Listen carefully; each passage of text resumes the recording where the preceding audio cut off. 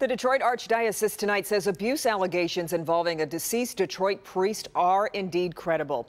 Father John Tominski ministered in multiple churches throughout the city from 1951 through 1976. The diocese was made aware recently of the allegation involving a minor and reviewed the case. Tominski died back in 1984. President Trump announced today he is going to lift the steel and aluminum tariffs on Canada and Mexico. This clears a key hurdle in the president's replacement plan for NAFTA. Canada and Mexico have said they would not ratify the agreement until those metal tariffs were removed.